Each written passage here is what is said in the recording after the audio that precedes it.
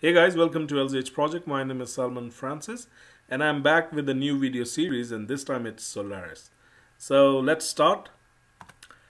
Solaris is a Unix operating system and was developed by Sun Microsystem. In 2010, Oracle Corporation acquired Sun and they named it Oracle Solaris.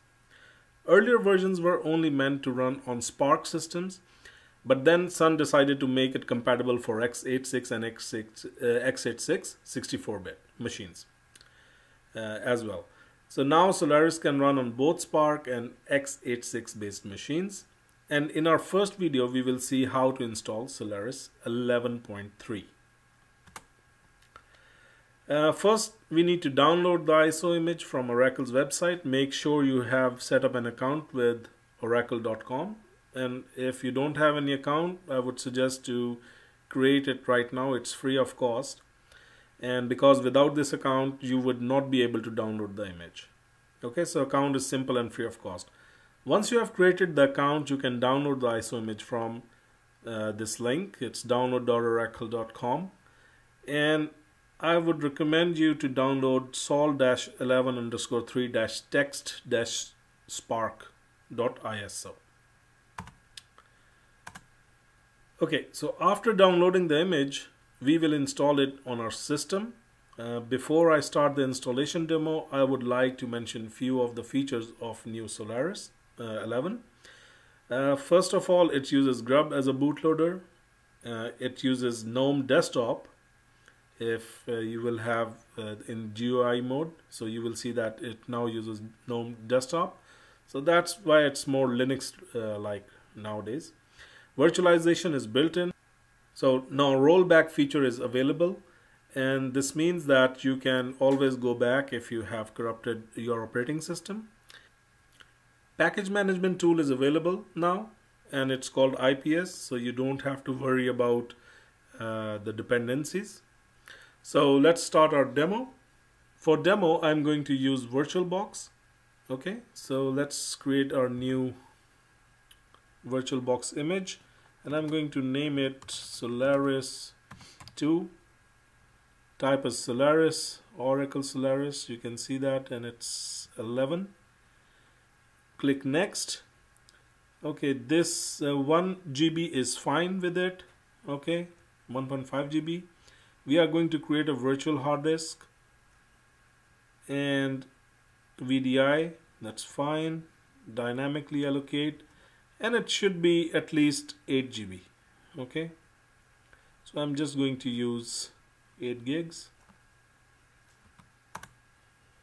Okay, now the machine is like we have created the machine, but first I have already downloaded the ISO image.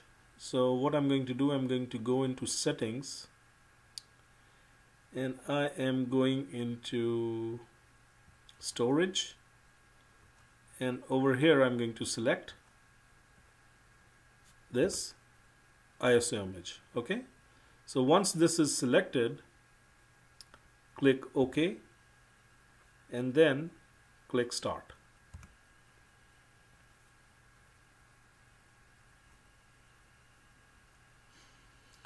And you can see that it has started the installation process, and you can see it's Oracle Solaris 11.3.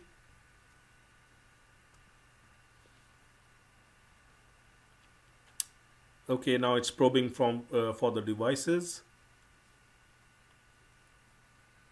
This process is going to take some time, so we need to wait. So now it's preparing for the image to use, and now you can see that it has given us some options, like to select the USB keyboard. So I'm going to go with default, that's US English.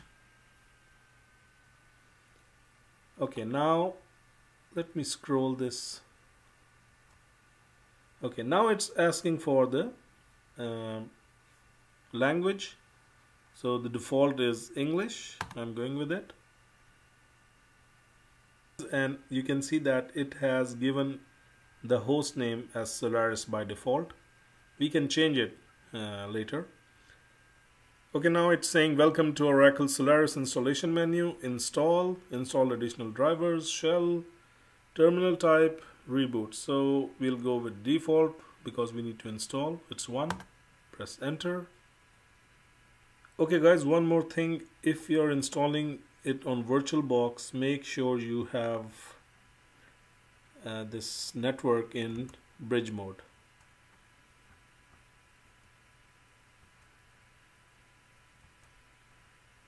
That's very important.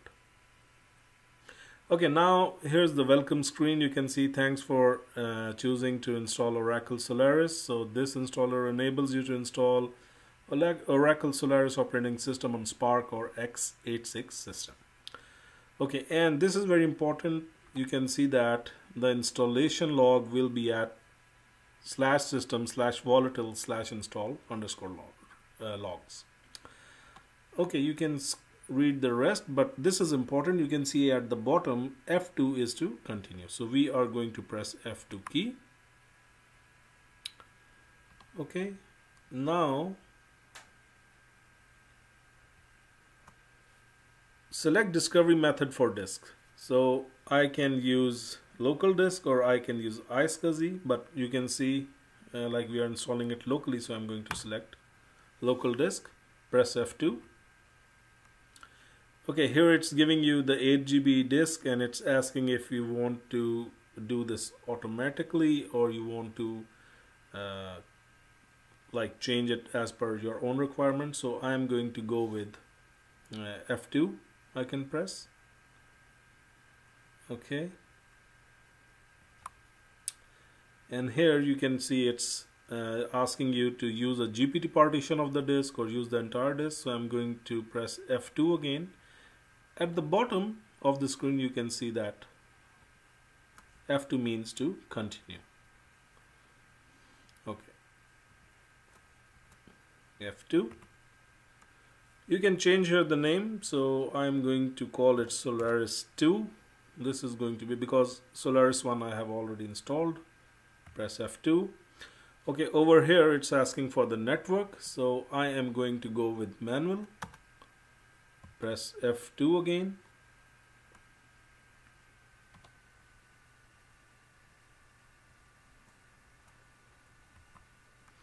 And here you can see that it's giving me NIC is net 0, V4 is the IP version 4, so 192.168.1.40.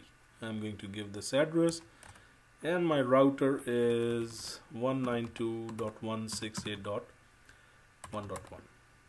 Okay, once done, press F2. Configure DNS, press F2. I'm going to go with Google DNS as well. Press F2. Search for domain name, no need for that. I'm not going to use anything, so it's none. UTC is fine. English is fine. So as you can see that installation is pretty straight. Year 2016, that's fine. Press F2. Okay, select your keyboard. So here US English is selected, that's fine. Okay, now the root password, make sure it's strong, but again, because it's a demo machine, I'm just going to use a very simple password for this.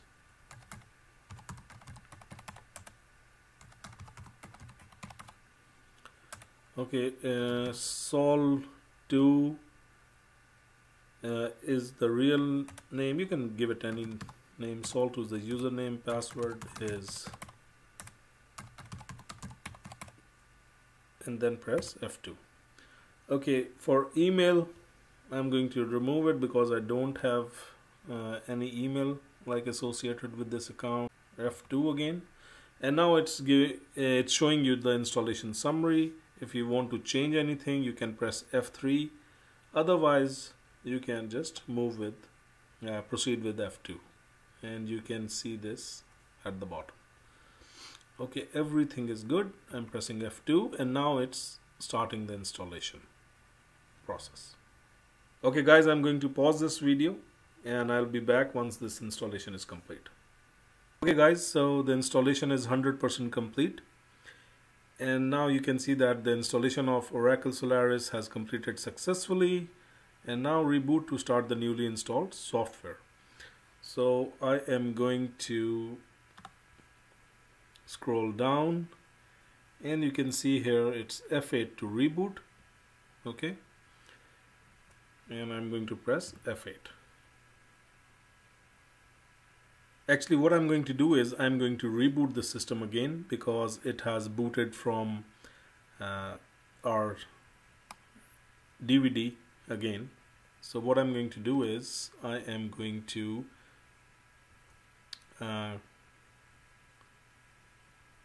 shut down this machine, or I'm going to just close this machine now, power off this machine, and then I am going to go to the settings, and from here I am just going to remove this.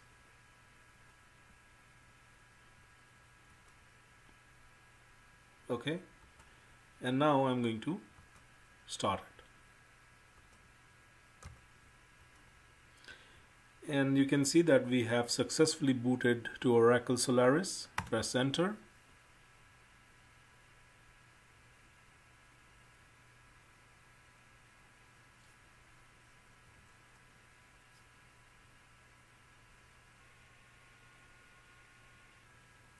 Configuring the devices. This is because the first boot, so that's why it's taking some time. First boot after installation. Okay, you can see that the host name is now Solaris-2.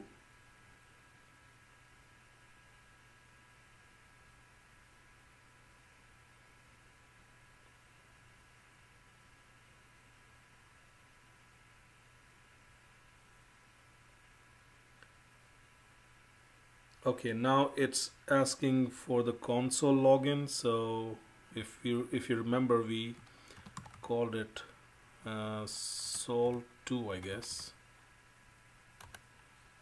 Okay.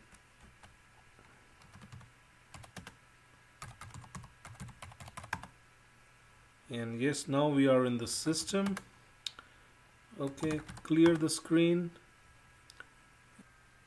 Okay guys, we are up, and we can see that we can reach our gateway and we can reach Google. So perfect. So this is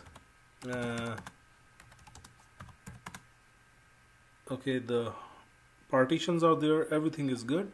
So this is the end of our first video. So in our next video we will take a look at some commands, and we'll proceed with some more advanced features of Solaris. Until then, goodbye and thank you for watching.